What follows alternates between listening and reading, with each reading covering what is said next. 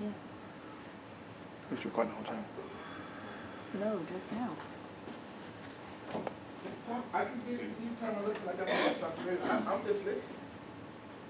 You heard us, we both said the same thing. What you said? Salvation. Salvation. What else? Anybody else see any other words? Observation there. I know. I know. I. I. That this shall turn to my salvation. So we see salvation comes out. We see Prayer come out. prayer come out. And supply. Supply. What about in verse 20? What's the observation in verse 20? Expectation. I like that expectation. That word.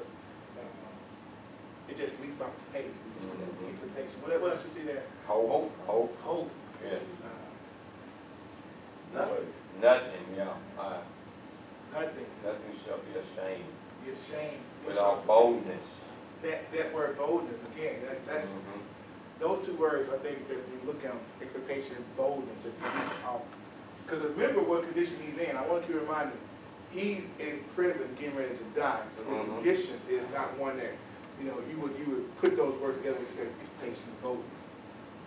What else in verse 20 you see there? Magnify. Magnify. We just gonna observe. Magnify. I like now. Huh? I like now. All by itself. Just Now. Now. Right now. What about verse 21? Let me help you out on verse 21. I think the whole verse. Yeah. I think the whole verse, and we'll get into it, but that whole verse just speaks volumes to what we see.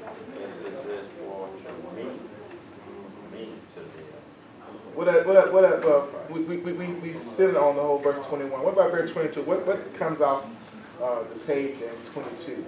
Just observe it. What's some things that you just see come off the page?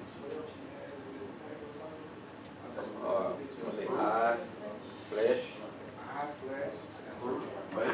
Fruit. Shoes. Labor. When I say labor, you say labor. It's just labor. What about verse 23?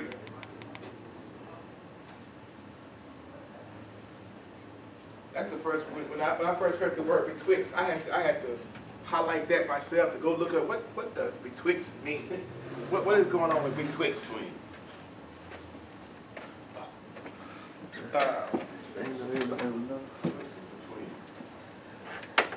What else you see in that verse? That's 23. 23. Desire. Desire. Hard. Far better. Far better. I mean, that's when you think of his condition. I felt. I'm almost going to say something on this one here. He's my far better. I understand his condition. I understand all that Paul went through. And he's at the point now dying. He said, man, it's far better that I just going to leave this place and be with Christ. Number 24. Abide. Nevertheless, abide. Flesh. Needful. Verse 25. We just observing. If you... One thing I would say that we'll probably do it in a later verse. As we pull these words out, just write those words down. Especially when we get in chapter 3. When we start doing observation, pull those words out and just listen. Then see what those words are as you just list those words you observe. And you put those on paper. And you start to see how those words are even magnified when you take them off the paper and put them down. So if you were to put some of the words we said today, we said salvation, prayer, supply, exhortation, not ashamed, boldness, magnify. For me to live in Christ is for me to live is Christ, to die is gain. The flesh, fruit, labor. You put those on things, Then it start talking about our inner who we are, the whole of who we are. And so that's one thing if we do this later on, pulling those words out. Verse 25. Confidence. Confidence. Abide. Abide. Joy. Huh? Joy. Joy. Well, I'm gonna go to the next 4 verses. Faith. Verse 26. Rejoice. Abundant. By my coming. My coming. Verse 27.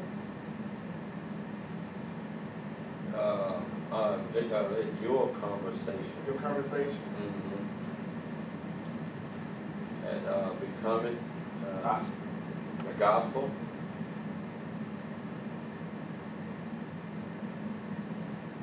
Anything? Whether I come. Whether I come or be absent. See. See you. Stand Here. here.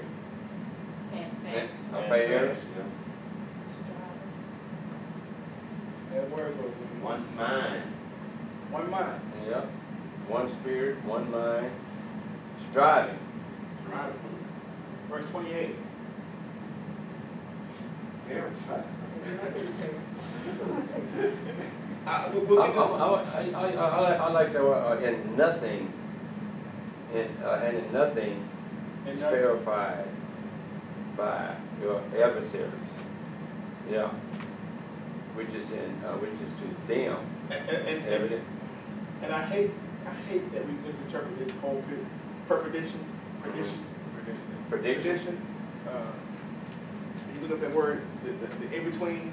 So, but to salvation. Verse 29. Given. We have Christ. I'm given. given. Believe. Suffer. Suffer. Sink. Get saved. Verse 30. Having conflict. Conflict. Saul. Here Be. in me.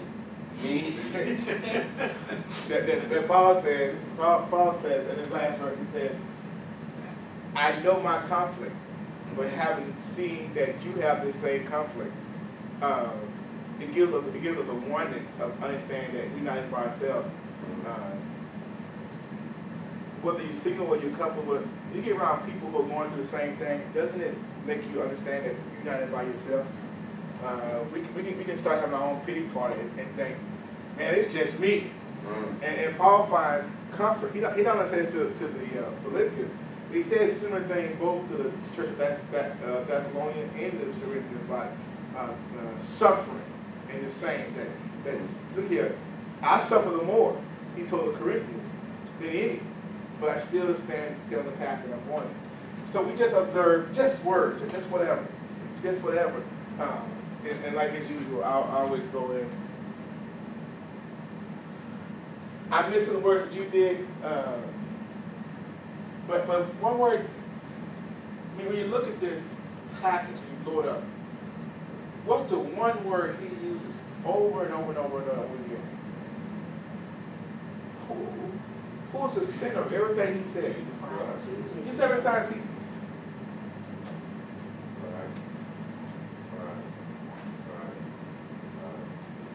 And then on the next page, you'll see it again. He continues the same theme.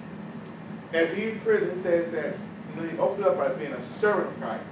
But in this passage, he continues to point the finger towards Christ and everything that he does.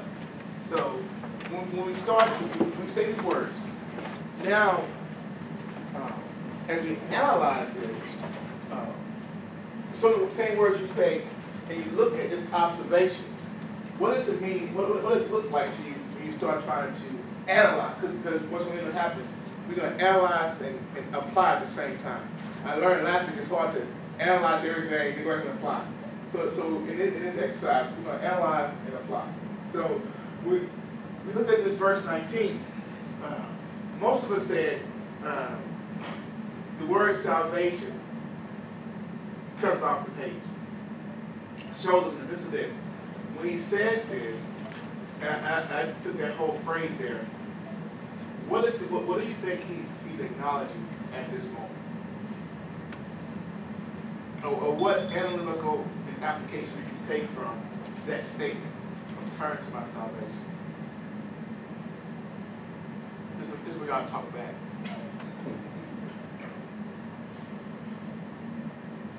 There's no wrong answers. When you turn to my salvation, that means that you can come. To me, you can go to him for anything. You go through anything. Anybody else see that? Remember, okay, let me do this for a second. Remember last week we were saying this. We were saying that because of his bonds, the men were more confident now in preaching the word and doing that. So much so that he was starting to rejoice, even as Christ was preached because of the wrong means, that people were doing it for their own glory, but they was preaching Christ, and people was hearing Christ. And there was those who loved him and was preaching Christ. That's how you end in verse 17, 18. And so 19 comes for this conversation. He says, I know that this shall turn to my salvation through your prayer. And salvation by itself, it says that, I'm going to help you out with this one, that this is not the end of me. This is not going to kill me. Whatever I'm going through, it's going to turn to my salvation because of how I handle it. But watch this. He says, through your prayers, that he needs the prayers of others as well. Because sometimes we need other people's prayers to support us as we're going through. Sometimes it's more than just our prayers. We need other people's prayers. And here he's telling them, have confidence in what you're doing and to supply the Spirit of Jesus Christ. So when we look at this passage, how would you apply this if we say that in terms of salvation, prayers, and the supply of the Spirit of Jesus Christ? How in turn can we take these words that we use and then to apply them to our life? By praying for each other, it will give us the strength that we gain in salvation to get through, because Jesus Christ, of course, supplies it. But through you praying for me and me praying for you, we both can gain strength to go on in whatever the situation may be that we're going through at the time.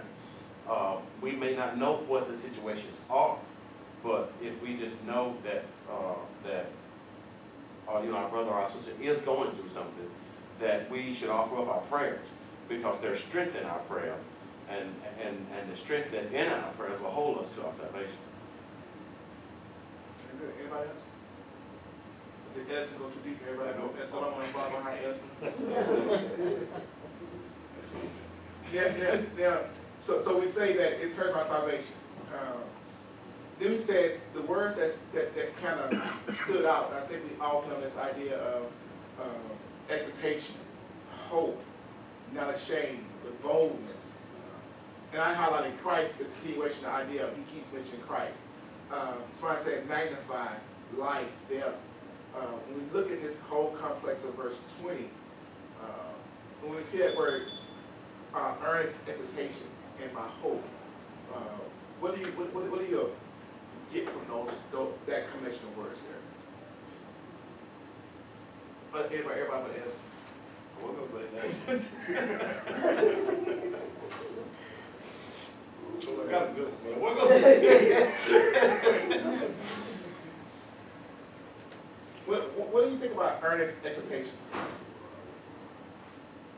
What do you think about that? Earnest expectations. Well, everybody else.